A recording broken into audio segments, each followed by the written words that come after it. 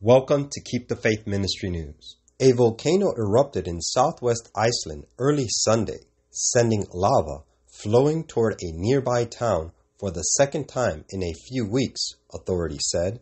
The eruption began north of the town of Grindavik just before 8 a.m. UTC, Coordinated Universal Time, 2 a.m. Eastern Standard Time, the Iceland Meteorological Office, IMO, said.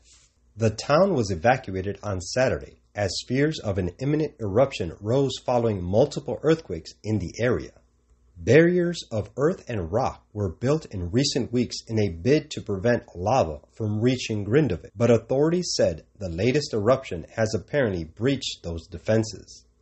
Quote, according to the first images from the Coast Guard surveillance flight, a crack has opened on both sides of the defenses that have begun to be built north of Grindavik, the IMO said in a statement at 8:47 a.m.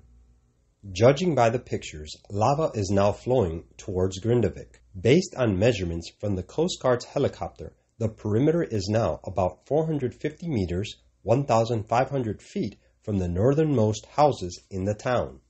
Iceland's Civil Protection Agency on Sunday said authorities had raised the public protection alert level to emergency, the highest on a 3-level scale.